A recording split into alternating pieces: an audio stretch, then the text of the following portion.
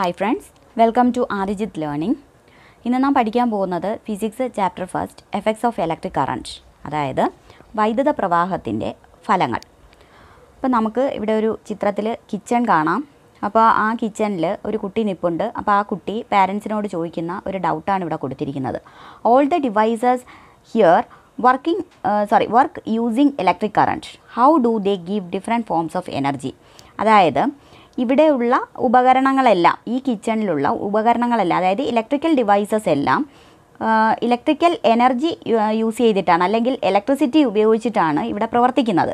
പക്ഷേ അവയെല്ലാം നമുക്ക് വിവിധ തരത്തിലുള്ള ഊർജ്ജ രൂപങ്ങളാണ് നമുക്ക് തരുന്നത്. അതായത് അവയുടെ വർക്കിംഗ് ഒക്കെ ഡിഫറൻ്റ് ആണ്.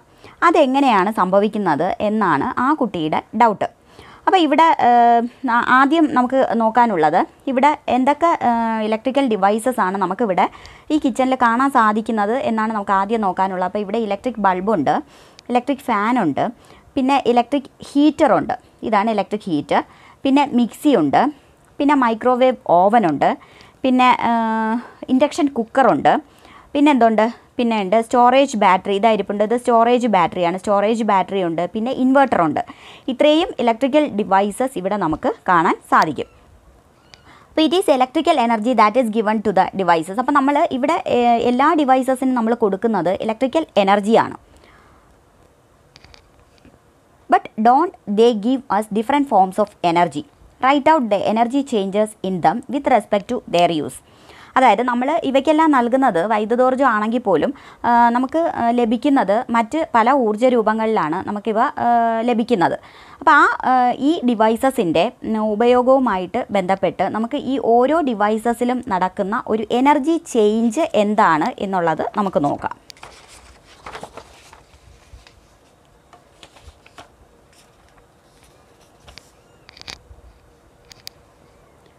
ഇപ്പോൾ ഇവിടെ ഡിവൈസ് കൊടുത്തിട്ടുണ്ട്, അവയുടെ യൂസ് കൊടുത്തിട്ടുണ്ട്, പിന്നെ എനർജി ചേഞ്ച് കൊടുത്തിട്ടുണ്ട്. അതായത് എനർജി ചേഞ്ച് ഇവിടെ കൊടുത്തിട്ടില്ല, നമ്മളിവിടെ ഫില്ല് ചെയ്തിട്ടുണ്ട്. അപ്പോൾ ആദ്യം ഇവിടെ തന്നിരിക്കുന്ന ഡിവൈസ് എന്ന് പറയുന്നത് ഇലക്ട്രിക് ബൾബാണ്. നമുക്കറിയാം ഇലക്ട്രിക് ബൾബ് നമ്മൾ എന്തിനാണ് യൂസ് ചെയ്യുന്നത്? ഇലക്ട്രിക് ബൾബ് നമ്മൾ യൂസ് ചെയ്യുന്നത് നമുക്ക് ലൈറ്റ് കിട്ടാനാണ്, അതായത് പ്രകാശം നമുക്ക് ലഭിക്കാനാണ് നമ്മൾ ഇലക്ട്രിക് ബൾബ് യൂസ് ചെയ്യുന്നത്. അപ്പോൾ ഇവിടുത്തെ യൂസ് എന്ന് പറയുന്നത് ടു ഗെറ്റ് ലൈറ്റ് ആണ്. പിന്നെ ഇവിടെ ഉണ്ടാകുന്ന എനർജി ചേഞ്ച് എന്ന് പറയുന്നത് ഇലക്ട്രിക്കൽ എനർജി ലൈറ്റ് എനർജി ആയിട്ട് മാറുകയാണ് ചെയ്യുന്നത്. നമുക്ക് ഇലക്ട്രിക്കൽ എനർജി അത് ഇൻപുട്ട് എടുക്കുന്നു എങ്കിലും നമുക്ക് ഔട്ട്പുട്ട് ലഭിക്കുന്നത് ലൈറ്റ് എനർജിയാണ്. അപ്പോൾ ഇലക്ട്രിക്കൽ എനർജി നമ്മൾ കൊടുക്കുമ്പോൾ നമുക്ക് ലൈറ്റ് എനർജിയാണ് ഇലക്ട്രിക് ബൾബ് തരുന്നത്. അതുപോലെ ഇൻഡക്ഷൻ കുക്കർ നമ്മൾ എന്തിനാണ് യൂസ് ചെയ്യുന്നത്? കുക്ക് ചെയ്യാനാണ്. കുക്ക് ചെയ്യുക എന്ന് പറഞ്ഞാൽ എന്താണ്? നമുക്കവിടെ ഹീറ്റാണ് നമുക്ക് ലഭിക്കുന്നത്. അപ്പോൾ ടു ഗെറ്റ് ഹീറ്റ്. അപ്പോൾ അവിടെ നടക്കുന്ന ഒരു എനർജി ചേഞ്ച് എന്ന് പറയുന്നത് ഇലക്ട്രിക്കൽ എനർജി ഹീറ്റ് എനർജി ആയിട്ട് മാറുകയാണ് ചെയ്യുന്നത്. അതുപോലെ നമുക്കവിടെ സ്റ്റോറേജ് ബാറ്ററി തന്നിട്ടുണ്ട്. നമുക്കറിയാം ചിത്രത്തിൽ കാണിച്ചിരിക്കുന്നത് സ്റ്റോറേജ് ബാറ്ററി ചാർജ് ചെയ്തുകൊണ്ടിരിക്കുകയാണ്. ഈ വൈൽ ചാർജിങ് ആ സമയത്തുള്ള യൂസാണ് നമ്മളിവിടെ എഴുതേണ്ടത്. അപ്പോൾ നമ്മൾ സാധാരണ സ്റ്റോറേജ് ബാറ്ററി നമ്മൾ എന്തിനാണ് യൂസ് ചെയ്യുന്നത്? നമുക്കറിയാം മൊബൈൽ ഫോണിൻ്റെയൊക്കെ മൊബൈൽ ഫോണിനൊക്കെ നമ്മൾ ചാർജ് കൊടുക്കുന്നത് എന്തിനാണ്? ബാറ്ററിയിൽ നമ്മൾ എന്ത് ചെയ്യുന്നു? ചാർജ് സ്റ്റോർ ചെയ്ത് വെച്ചതിന് ശേഷം നമ്മൾ എന്ത് ചെയ്യുന്നു? അത് കറണ്ടിൻ്റെ സഹായമില്ലാതെ അല്ലെങ്കിൽ ഇലക്ട്രിസിറ്റിയുടെ സഹായമില്ലാതെ നമ്മളത് യൂസ് ചെയ്യുന്നു. അതിന് വേണ്ടിയിട്ടാണ് നമ്മൾ ചാർജർ അല്ലെങ്കിൽ സ്റ്റോറേജ് ബാറ്ററിയും അതിൻ്റെ അതേ ഉപയോഗം തന്നെയാണ് സ്റ്റോറേജ് ബാറ്ററിക്കും ഉള്ളത്. അപ്പോൾ ഈ സ്റ്റോറേജ് ബാറ്ററി നമ്മൾ യൂസ് ചെയ്യുന്നത് ടു സ്റ്റോർ ചാർജ് നമ്മൾ സ്റ്റോർ ചെയ്യാൻ വേണ്ടിയിട്ടാണ് സ്റ്റോറേജ് ബാറ്ററി നമ്മൾ യൂസ് ചെയ്യുന്നത്. അവിടെ നടക്കുന്ന എനർജി ചേഞ്ച് എന്ന് പറയുന്നത് ഇലക്ട്രിക്കൽ എനർജി കെമിക്കൽ എനർജി ആയിട്ട് മാറുകയാണ് ചെയ്യുന്നത്.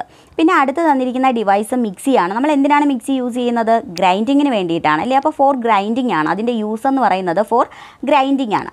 അവിടെ നടക്കുന്ന എനർജി ചേഞ്ച് എന്ന് പറയുന്നത് ഇലക്ട്രിക്കൽ എനർജി എന്തായിട്ട് മാറുകയാണ്? മെക്കാനിക്കൽ എനർജി ആയിട്ട് മാറുകയാണ് ചെയ്യുന്നത്. അപ്പോൾ അടുത്ത് നമുക്ക് തന്നിട്ടുണ്ട് ഇലക്ട്രിക് ഓവൻ. ഈ ഇലക്ട്രിക് ഓവൻ നമുക്ക് ഹീറ്റ് കിട്ടുന്നതിന് വേണ്ടിയിട്ടാണ് നമ്മൾ യൂസ് ചെയ്യുന്നത്. അതിൻ്റെ യൂസ് ടു ഗെറ്റ് ഹീറ്റ്. അത് അവിടെ നടക്കുന്ന ഇലക്ട്രിക്കൽ എനർജി ഹീറ്റ് എനർജി ആയിട്ട് മാറുകയാണ് ചെയ്യുന്നത്. ആ energy change electrical energy heat energy ആയിട്ട് മാറുകയാണ്. അതുപോലെ ഇലക്ട്രിക് സ്റ്റൗ നമുക്ക് to get heat. Electric stove നമ്മൾ എന്തിനാണ്? കുക്ക് ചെയ്യുന്നതിന് വേണ്ടിയിട്ടാണ് യൂസ് ചെയ്യുന്നത്. അപ്പോൾ ഇലക്ട്രിക് സ്റ്റൗ ടു ഗെറ്റ് ഹീറ്റാണ് അതിൻ്റെ യൂസ് എന്ന് പറയുന്നത്. അവിടെ നടക്കുന്ന എനർജി ചേഞ്ച് എന്ന് പറയുന്നത് ഇലക്ട്രിക്കൽ എനർജി അവിടെ ഹീറ്റ് എനർജി ആയിട്ട് മാറുകയാണ് ചെയ്യുന്നത്. അപ്പോൾ it is clear from the table that electrical energy can be transformed in to different forms of energy. അപ്പോൾ നമുക്ക് ഈ ടേബിൾ നോക്കുമ്പോൾ നമുക്കൊരു കാര്യം മനസ്സിലാവും. കാരണം എന്താണ്? ഇലക്ട്രിക്കൽ എനർജിയെ നമുക്ക് എന്ത് ചെയ്യാൻ സാധിക്കും? മറ്റു പല ഊർജ്ജ രൂപങ്ങളിലും നമുക്ക് എന്ത് ചെയ്യാൻ സാധിക്കും? മാറ്റാൻ സാധിക്കും എന്ന് നമുക്ക് ഇവിടെ ഈ ടേബിൾ കാണുമ്പോൾ നമുക്ക് മനസ്സിലാക്കാം. The useful form of energy into which a device converts electrical energy is considered as the effect of electric current on that device. അതായത് നമ്മൾ വൈദ്യുതോർജ്ജത്തെ ഒരു ഉപകരണം നമുക്ക് ആവശ്യമായ ഏത് ഊർജ്ജ രൂപത്തിലേക്കാണോ അതിനെ മാറ്റുന്നത്, അതിനെയാണ് നമ്മൾ എന്ത് പറയുന്നത്, അതിലൂടെയുള്ള വൈദ്യുത പ്രവാഹത്തിൻ്റെ ഫലം, അതായത് എഫക്ട്സ് ഓഫ് ഇലക്ട്രിക് കറണ്ട് എന്ന് നമ്മൾ പറയുന്നത്. We are familiar with so many electrical devices in our daily life. Write down in your science diary the effect of electric current on each of them. അതായത് നമുക്കറിയാം നമ്മുടെ daily ലൈഫിൽ നമ്മൾ ഒരുപാട് electrical devices നമ്മൾ കാണുന്നുണ്ട്. അപ്പോൾ ആ ഇലക്ട്രിക്കൽ ഡിവൈസസിൻ്റെ യൂസും അതിലുണ്ടാകുന്ന എനർജി ചേഞ്ച് എന്തൊക്കെയാണെന്നുള്ളത് നമ്മൾ സയൻസ് ഡയറിയിൽ നമ്മൾ നോട്ട് ചെയ്ത് വയ്ക്കാനാണ് അവിടെ പറയുന്നത്. ഇനി അടുത്തത് heating effect of electric current. അപ്പോൾ നമുക്ക് ഇവിടെ പഠിക്കാനുള്ളത് ഈ പാഠഭാഗത്ത് പഠിക്കാനുള്ളത് ഹീറ്റിംഗ് എഫക്റ്റും ലൈറ്റിംഗ് എഫക്റ്റുമാണ് പഠിക്കാനുള്ളത്. അപ്പോൾ അതിലാദ്യം ഹീറ്റിംഗ് എഫക്റ്റാണ് നമ്മൾ നോക്കുന്നത്. Heating effect of electric current എന്താണ്? അപ്പോൾ among those we use in daily life which are the devices that give heating effect of electric current. അപ്പോൾ നമ്മൾ കുറച്ച് ഉപകരണങ്ങൾ നേരത്തെ കണ്ടു ഇല്ലേ, കുറച്ച് ഡിവൈസസ് നമ്മൾ നേരത്തെ കണ്ടു. അപ്പോൾ നമ്മൾ അവയെല്ലാം നമ്മളെ ഡെയിലി ലൈഫിൽ ഉപയോഗിക്കുന്ന ഇലക്ട്രിക്കൽ ഡിവൈസസ് ആണ്. അപ്പോൾ ഇതിൽ നമ്മൾ ഏതൊക്കെയാണ് നമുക്ക് ഹീറ്റിംഗ് എഫക്റ്റ് തരുന്നത്, അതായത് താപഫലം, അതായത് നമ്മൾ ഹീറ്റ് കിട്ടാൻ വേണ്ടിയിട്ട് നമ്മൾ യൂസ് ചെയ്യുന്ന ഡിവൈസസ് ഏതൊക്കെയാണ് എന്നാണ് ഇവിടെ നമ്മൾ പറയേണ്ടത്. അപ്പോൾ ഇതിലിവിടെ ആദ്യം തന്നിട്ടുണ്ട് ഇലക്ട്രിക് അയൺ. എല്ലാവർക്കും അറിയാം എന്താണ്, നമ്മൾ തുണിയൊക്കെ നമ്മൾ ഇസ്തിരി ഇടാൻ വേണ്ടിയിട്ടാണ് നമ്മൾ ഇലക്ട്രിക് അയൺ യൂസ് ചെയ്യുന്നത്. അവിടെ നമ്മൾ ആ ഹീറ്റിൻ്റെ സഹായത്താൽ നമ്മൾ എന്ത് ചെയ്യുകയാണ്, ഇസ്തിരി ഇടുകയാണ് ചെയ്യുന്നത്. അപ്പോൾ ഇലക്ട്രിക് അയൺ അവിടെ നടക്കുന്ന എനർജി ചേഞ്ച് എന്ന് പറയുന്നത് ഇലക്ട്രിക്കൽ എനർജി എന്തായിട്ട് മാറുകയാണ്, ഹീറ്റ് എനർജി ആയിട്ട് മാറുകയാണ്. അതുപോലെ തന്നെ നമ്മൾ കഴിഞ്ഞ ഭാഗത്ത് നമ്മൾ കണ്ടു, നമുക്ക് ഹീറ്റ് എനർജി തരുന്ന എന്തൊക്കെ ഉപകരണങ്ങൾ നമ്മൾ കണ്ടു, ഇലക്ട്രിക് സ്റ്റൗ കണ്ടു, ഇലക്ട്രിക് ഓവൻ കണ്ടു ഇല്ലേ. അപ്പോൾ ഇതെല്ലാം നമുക്ക് എന്ത് തരുന്നതാണ്, ഹീറ്റ് എനർജി തരുന്നവയാണ്. അപ്പോൾ അതല്ലാതെ തന്നെ എന്തുണ്ട്, ഇൻഡക്ഷൻ കുക്കറുണ്ട് അല്ലേ.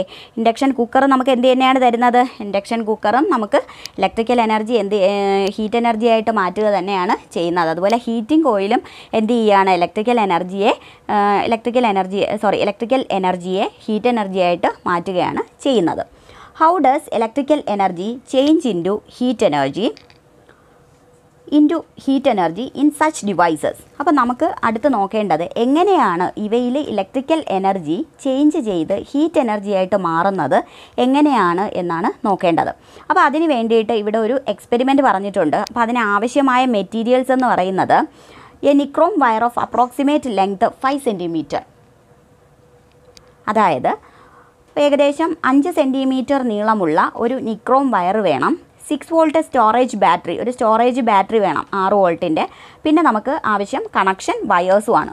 അപ്പോൾ ഇവിടെ ഒരു സർക്യൂട്ട് തന്നിട്ടുണ്ട്. അപ്പോൾ ആ സർക്യൂട്ടിലുള്ളതുപോലെ തന്നെ എന്ത് ചെയ്യുക, നമ്മൾ ഈ മെറ്റീരിയൽസിനെ നമ്മൾ കണക്ട് ചെയ്യുക.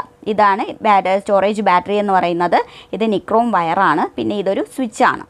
എന്നിട്ട് ഇത് കണക്ഷൻ വയേഴ്സുമാണ്. അപ്പോൾ ഇത് ഉപയോഗിച്ചിട്ട് നമ്മൾ എന്ത് ചെയ്യുക, ഇതിനെ സർക്യൂട്ടിലുള്ളതുപോലെ കണക്ട് ചെയ്യുക. How does the nichrome wire becomes red hot while passing electricity through the circuit. അപ്പോൾ നമ്മളിവിടെ ഇലക്ട്രിസിറ്റി പാസ് ചെയ്യിച്ച് വിടുമ്പോൾ ഇവിടെ എന്ത് ചെയ്യുന്നു, ഇവിടെ ഈ നിക്രോം വയർ എന്ത് ചെയ്യുന്നു, നിക്രോം വയർ നല്ല റെഡ് ഹോട്ട് കണ്ടീഷനിലെത്തുന്നു, അതായത് നല്ല ചുട്ടുപഴുത്ത് എത്തുന്നു. അപ്പോൾ എന്തുകൊണ്ടാണ് ഇവിടെ നമ്മൾ ഇപ്പോൾ ഈ വൈദ്യുതി പാസ് ചെയ്യിച്ച് വിടുമ്പോൾ എങ്ങനെയാണ് ഇത് റെഡ് ഹോട്ട് കണ്ടീഷനിൽ എത്തുന്നത് എന്നാണ് ചോദിച്ചത്. എങ്ങനെയായിരിക്കും, അതായത് ഇവിടെ ഒരു റെസിസ്റ്റൻസ് ഉണ്ടാവുന്നു അല്ലേ, ഈ നിക്രോം വയറിൽ ഒരു റെസിസ്റ്റൻസ് ഉണ്ടാവുന്നു. ഈ നിക്രോം വയറിലെ റെസിസ്റ്റൻസ് കാരണമാണ്, അതുകൊണ്ടാണ് ഇവിടെ ഒരു റെസിസ്റ്റൻസ് ഉണ്ടാവുന്നത്. റെസിസ്റ്റൻസ് എന്ന് പറഞ്ഞാൽ എന്താണ്, റെസിസ്റ്റൻസ് എന്ന് പറഞ്ഞാൽ പ്രതിരോധം, അവിടെ ഒരു തടസ്സം. അപ്പോൾ എന്താണ്, വൈദ്യുതി ഇങ്ങനെ ഫ്ലോ ചെയ്ത് വരുന്ന വൈദ്യുതി ഇവിടെ വരുമ്പോൾ ഒരു തടസ്സം ഒരു തടസ്സം ഇവിടെ ഉണ്ടാകുന്നു. ആ തടസ്സം കൊണ്ട് ഇതെന്ത് ചെയ്യുന്നു, ഇവിടെ കുറച്ച് നേരം എന്ത് ചെയ്യുന്നു, ഇവിടെ കുറച്ച് വൈദ്യുതി എന്ത് ചെയ്യുന്നു, ഇവിടെ ഡ്രോപ്പ് ആവുന്നു. അപ്പോൾ അതിൻ്റെ ഫലമായിട്ടാണ് എന്ത് ചെയ്യുന്നത്, ഇത് ചുട്ടുപഴുത്ത് റെഡ് ഹോട്ട് കണ്ടീഷനിൽ എത്തുന്നത്. അപ്പോൾ ഇവിടുത്തെ ആൻസർ എന്ന് പറയുന്നത്, ഇതിൻ്റെ ആൻസർ എന്ന് പറയുന്നത് due to the resistance of nichrome wire. Nichrome വയറിൻ്റെ റെസിസ്റ്റൻസ് കൊണ്ടാണ് എന്ത് ചെയ്യുന്നത്, നിക്രോം വയർ റെഡ് ഹോട്ടായിട്ട് മാറുന്നത്. Analyze this based on the concept that energy can neither be created nor be destroyed. It can only be converted from one form to another form. That is law of conservation of energy. അപ്പോൾ നമുക്കറിയാം, നമ്മൾ പഠിച്ചിട്ടുണ്ട് എന്താണ് law of conservation of energy എന്ന് പറഞ്ഞാൽ എന്താണ്? Energy can neither be created nor B destroyed. നമുക്ക് എന്ത് ചെയ്യാൻ സാധിക്കില്ല? എനർജിയെ, ഊർജ്ജത്തിനെ നമുക്ക് നിർമ്മിക്കാനോ അല്ലെങ്കിൽ നശിപ്പിക്കാനോ സാധ്യമല്ല. പക്ഷേ നമുക്ക് എന്ത് ചെയ്യാം? ആ ഊർജ്ജത്തിനെ മറ്റു പല രീതിയിലും നമുക്ക് എന്ത് ചെയ്യാൻ സാധിക്കും? ഒരു രൂപത്തിൽ നിന്ന് മറ്റൊരു രൂപത്തിലേക്ക് നമുക്കതിനെ മാറ്റാൻ സാധിക്കും, കൺവേർട്ട് ചെയ്യാൻ സാധിക്കും. അതാണ് law of conservation of energy എന്ന് പറയുന്നത്. In this case which form of energy was converted in to heat energy. അപ്പോൾ നമ്മളിവിടെ കണ്ടു. അപ്പോൾ ഇവിടെ ഏത് രൂപത്തിലുള്ള എനർജിയാണ് ഇവിടെ ഹീറ്റ് എനർജി ആയിട്ട് മാറുന്നത് എന്നാണ് ചോദിച്ചിരിക്കുന്നത്. How does this energy change occur? അപ്പോൾ എങ്ങനെയാണ് ഈ എനർജി ചേഞ്ച് ഉണ്ടാവുന്നത് എന്നാണ് ചോദിച്ചത്. അപ്പോൾ ഇവിടെ ഹീറ്റ് എന്ത് എനർജിയാണ് ഇവിടെ ഹീറ്റ് എനർജി ആയിട്ട് മാറുന്നത്? നമുക്കറിയാം, ഇവിടെ നമ്മൾ കൊടുത്തത് എന്താണ്? ഇലക്ട്രിക്കൽ എനർജിയാണ് കൊടുത്തത് അല്ലേ? ആ ഇലക്ട്രിക്കൽ എനർജിയാണ് എന്ത് ചെയ്യുന്നത്? ഇവിടെ ഹീറ്റ് എനർജി ആയിട്ട് മാറുന്നത്. അപ്പോൾ അടുത്ത ക്വസ്റ്റ്യൻ എന്ന് പറയുന്നത് how does this energy change occur? എങ്ങനെയാണ് ഈ ഒരു എനർജി ചേഞ്ച് ഇവിടെ ഉണ്ടാകുന്നത് എന്നാണ് അടുത്ത് ചോദിച്ചിരിക്കുന്നത്. This is based on the concept that energy can neither be created nor B destroyed. അപ്പോൾ ഏത് കോൺസെപ്റ്റിൻ്റെ ബേസിലാണ് ഇവിടെ ഈ എനർജി ചേഞ്ച് വരുന്നത്? അതായത് നമുക്ക് energy can neither be created nor B destroyed. നമുക്ക് എന്ത് ചെയ്യാൻ സാധ്യമല്ല? എനർജി നമുക്ക് നിർമ്മിക്കാനോ നശിപ്പിക്കാനോ സാധ്യമല്ല. പിന്നെ എന്ത് സാധിക്കും? It can only be converted from one form to another. അതായത് ഇതിനെ നമുക്ക് എന്ത് ചെയ്യാൻ സാധിക്കും? ഒരു രൂപത്തിൽ നിന്ന് മറ്റൊരു രൂപത്തിലേക്ക് കൺവേർട്ട് ചെയ്യാൻ സാധിക്കും. അതായത് ലോ ഓഫ് കൺസർവേഷൻ എനർജിയാണ് ഇവിടെ നമുക്ക് കാണാൻ സാധിക്കുന്നത്. Let's analyse by examining the current and voltage in the circuit. അപ്പോൾ നമുക്കിവിടെ ഈ സർക്യൂട്ടിലെ കറണ്ടും വോൾട്ടേജും നമുക്ക് ഒന്ന് അനലൈസ് ചെയ്ത് നോക്കാം.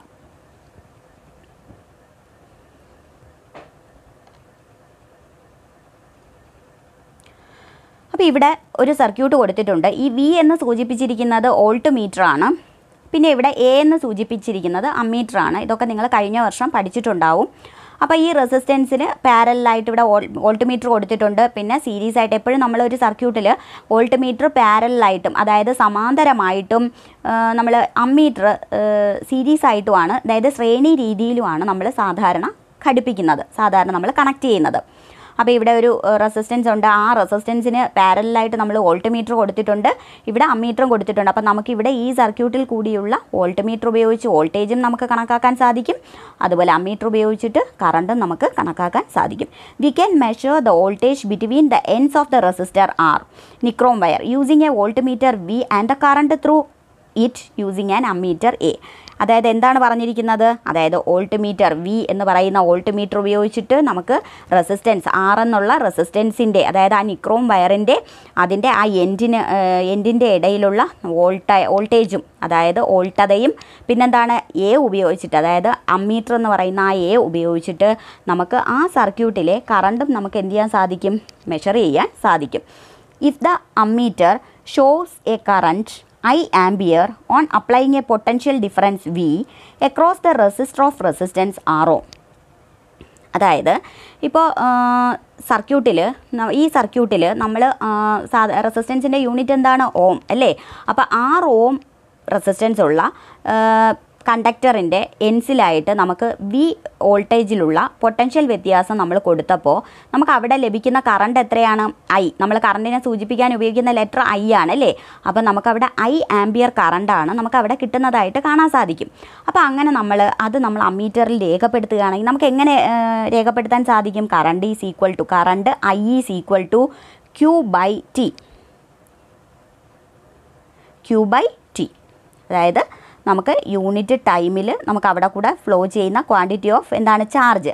അതാണ് ക്യൂ ബൈ ടി എന്ന് പറയുന്നത്. Then the charge that flows through the conductor in T second Q is equal to. അപ്പോൾ നമുക്കിവിടെ തന്നിരിക്കുന്നത് current is equal to charge by time എന്നാണ് അല്ലേ? അതായത് കറണ്ട് നമ്മൾ കണ്ടുപിടിക്കാൻ വേണ്ടിയിട്ട് ചാർജ് ബൈ ടൈം എന്ന ഫോമുലയാണ് നമ്മൾ യൂസ് ചെയ്യുന്നത്. അപ്പോൾ അങ്ങനെയാണെങ്കിൽ നമുക്കിവിടെ ക്യൂ കണ്ടുപിടിക്കാൻ സാധിക്കില്ലേ? ചാർജ് നമുക്ക് കണ്ടുപിടിക്കാൻ സാധിക്കും. എന്താണ്? ഇവിടെ ക്രോസ് മൾട്ടിപ്ലൈ ചെയ്താൽ മതി. I into T. ചാർജിൻ്റെ യൂണിറ്റ് എന്താണ്? കൂളോം എന്ന് പറയും. കൂളംബ് എന്ന് എഴുതും, കൂളോം എന്നാണ് വായിക്കുന്നത്. അപ്പോൾ ചാർജിൻ്റെ യൂണിറ്റ് കൂളോം ആണ്. അപ്പോൾ ഐ ഇൻറ്റു ടി കൂളോം എന്ന് നമുക്ക് പറയാം. ഇനി the potential difference between 2 points will be 1 volt if 1 joule of work is done in moving 1 coulomb of charge from one point to the other. അതായത് നമ്മൾ 1 coulomb charge, അതായത് 1 coulomb charge ഒരു പോയിന്റിൽ നിന്ന്, അതായത് ഒരു ബിന്ദുവിൽ നിന്ന് മറ്റൊരു ബിന്ദുവിലേക്ക് നമുക്ക് അതിനെ മൂവ് ചെയ്യിപ്പിക്കാൻ ചെയ്യേണ്ട പ്രവൃത്തി വർക്ക് 1 ജൂളാണെങ്കിൽ ആ പോയിൻറ്റിനിടയിലുള്ള പൊട്ടൻഷ്യൽ വ്യത്യാസം എന്ന് പറയുന്നത് എന്തായിരിക്കും? 1 വോൾട്ട് ആയിരിക്കും.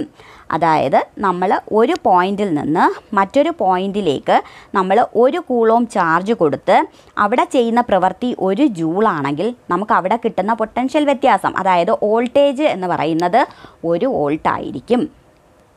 മനസ്സിലായോ? അപ്പോൾ ഇന്നിപ്പോൾ നമുക്ക് ഇവിടെ വെച്ച് സ്റ്റോപ്പ് ചെയ്യാം.